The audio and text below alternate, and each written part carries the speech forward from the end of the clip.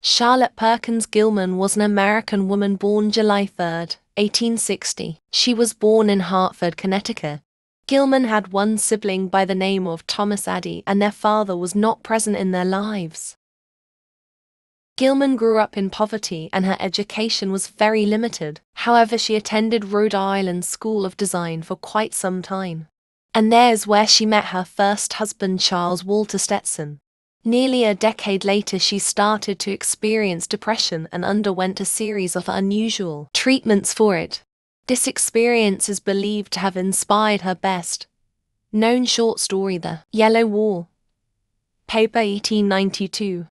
Hi, as you can see in the image above me, this is Charlotte Perkins Gilman, and she is the writer of The Yellow Wall paper, Women in Economics, and Three Thanksgivings.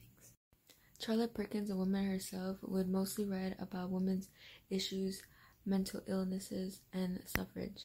She would also mention labor issues and social reform.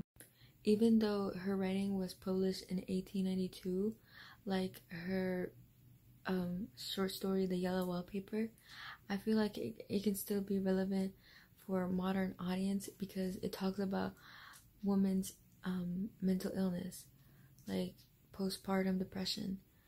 We are still learning about women's struggles, and we are embracing them.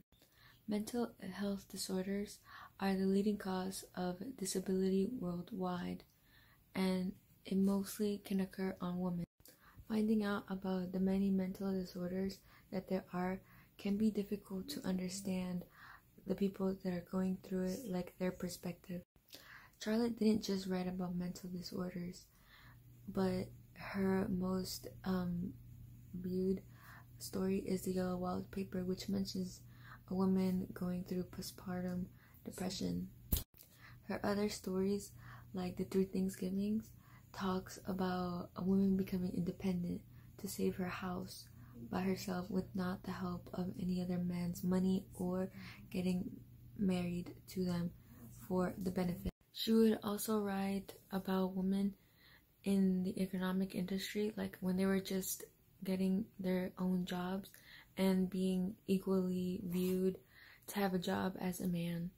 Economic independence wasn't well known at the time for women, which was a struggle that she writes about, and how even though being just a household mother or a stay-at-home wife can also affect the economics in life.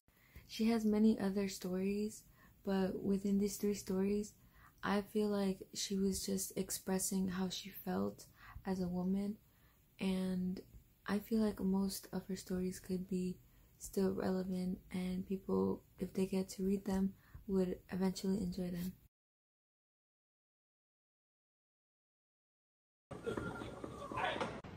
What was it? Mr. Peter Butts. Hi, Mr. Peter Butts. Come in, have a seat.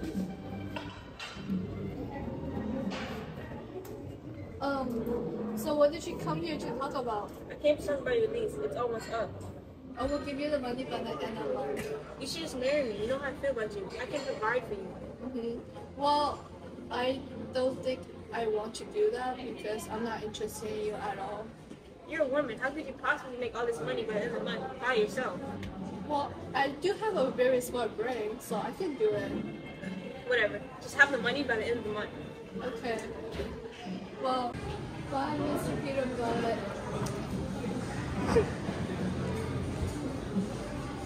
And you should find a way to make this money. Dear Mother, we think it's time for you to come live with us. We miss you, and you are only getting older. You should sell the house and live with me and my wife. We would love to have you.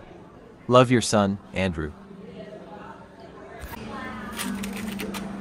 I hope Mom gets this letter. It's really important.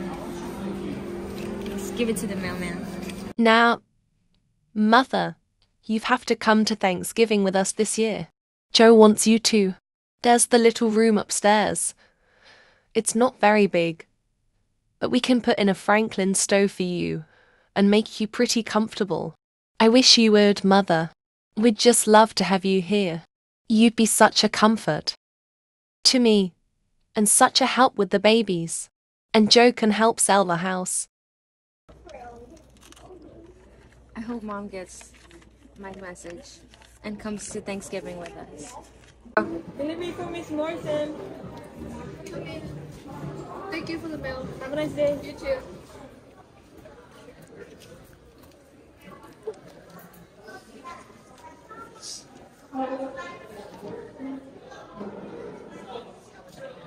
My kids are so sweet, but I just love this one. Mrs. Morrison read it all through again and laid it down with her quiet, twinkly smile. Then she read Jane's. This quote is a metaphor because it compares her little smile into figurative smile. Her smile isn't quiet or shiny. It just means she has a bright smile. The first letter she reads is Andrew's letter, and she feels happy because Andrew's letter made her smile. She smiles brightly because Andrew's letter offered her income and his house, just for her to stay at his house. Then she continues on to reading Jane's letter, which was the same as Andrew's letters. Suddenly she stopped short in the middle of a great high-ceiled room and drew her head up proudly like a vicious queen.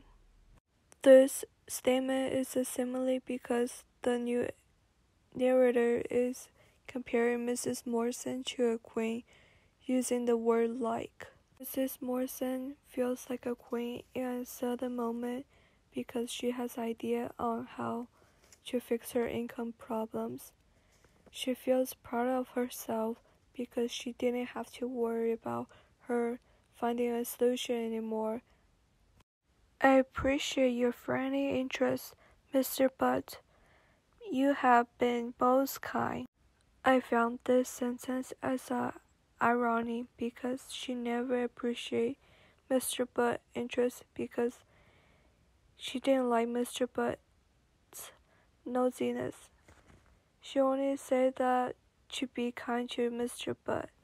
When Mrs. Morrison gives the blue check to Mr. Butt was furious but also curious to know why or how she got her profit. Mrs. Morrison tries to not to answer his question because it's useless to try to make sense with Mr. Butt. Therefore, she kindly dismissed Mr. Butt out to the door. I think the tone is very motivational. Also, the theme is that to be not desperate because if you're desperate, you would most likely to. What makes the short stories good writing? Well, I think that Charlotte Perkins Gilman put into thoughts.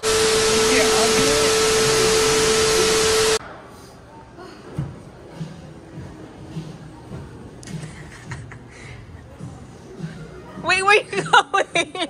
You're supposed to go to. Who is it? Hello, Mr. Freebutt. Come in. How are you? I'm good. Right now I'm cooking dinner right now. So, what did you come here to talk about? I came to talk about your lease. It's almost up. Well, I will give you the money by the end of the month. You should marry me. I can provide for you. You know how I feel.